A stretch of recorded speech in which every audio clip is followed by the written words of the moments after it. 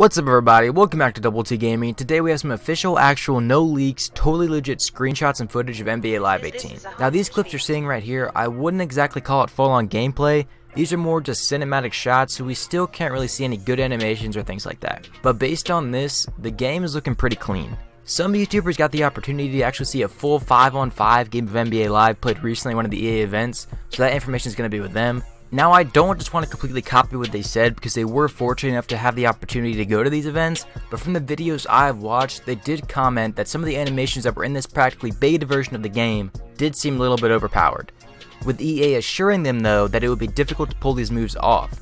Similar to how 2K said it would be difficult to dribble in 2K17, but we kinda all know how that turned out. It's not very difficult to dribble in 2K17.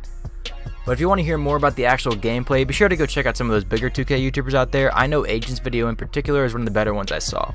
But so far, this is as much as the general public has been able to see, and it's still looking pretty good. We also got some new screenshots released of a few big name players, and they all look pretty clean. The only one I did have a problem with was the look of Kyrie Irving.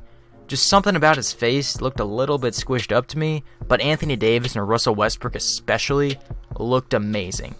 But anyway, I'll let these last couple of screenshots play out. Let me know what you guys think about this new NBA Live footage we got. I'm going to try and stay up to date with everything NBA 2K18, everything NBA Live, everything Call of Duty World War II. So if you want news, be sure to sub to the channel, and I'll see you guys in the next video.